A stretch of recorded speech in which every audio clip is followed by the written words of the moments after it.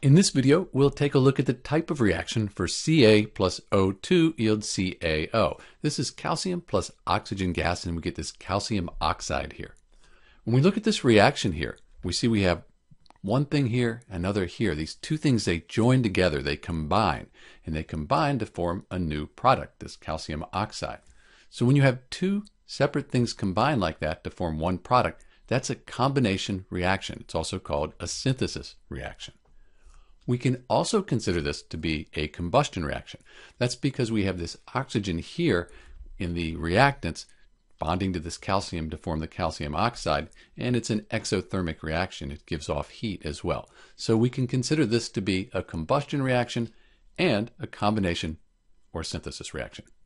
If you need help balancing this equation, there's a link at the end of the video and in the description. This is Dr. V, and thanks for watching.